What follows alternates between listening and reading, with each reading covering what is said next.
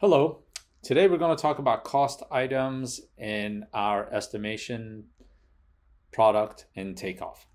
So let's go to project estimates, okay? And I want to show you that we have a library of cost items. There's now about just over 98,000 cost items in this library. And the idea behind these cost items are that if you're looking to do estimation and use standard cost items that are industry based, well, there's 98,000 of them that you can choose from. And how do we get started with choosing cost items? Now, these are the PlanHub cost items in our library, and you can choose many different ways. You can select them in many different ways. One of the ways I do it is I like to search for things. Let's say, for example, I was looking for a 2x4x8, not 89, by 8 stud. I'll just put in 2x4x8. Let's see what it brings back. Okay, you have plates, floor joists. There we go. Number 1 stud, 2x4x8. Now, what can I do with this? I can actually take that and add it to one of my sheets.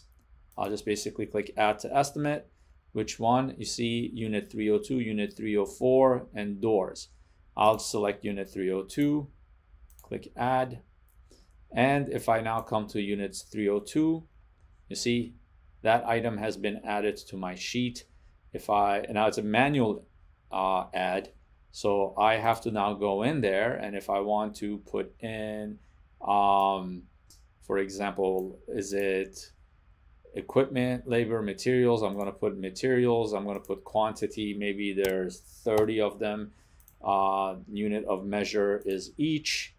Unit cost is now, let's say, $2.48. And I'll hit save. And you can see that it automatically calculated up for me. Added it to my sheet total. I have this toggle on, which includes my sheet total in my project total. See, if I click that toggle, it takes it out, right? And my total went down to $4,000. See, 29,212. I toggle it back on, it'll include it in my sheet total right there. So that's one of the things that you can do with cost items. You can grab them from our cost items library, and you can put them directly into your estimate. Another thing you can do is you can modify our duplicate a PlanHub cost item and modify it and make it yours.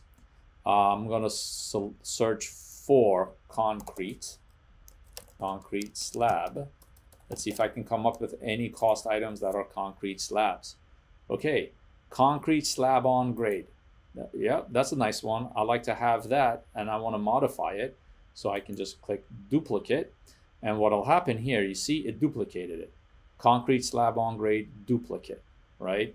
And it put my fictitious name on there, Davis Jarvis. Always like that name. So now, what can I do?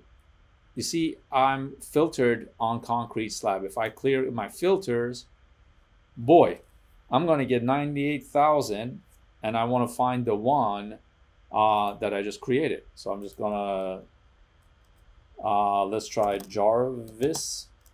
Do I even remember my own name? So there we go.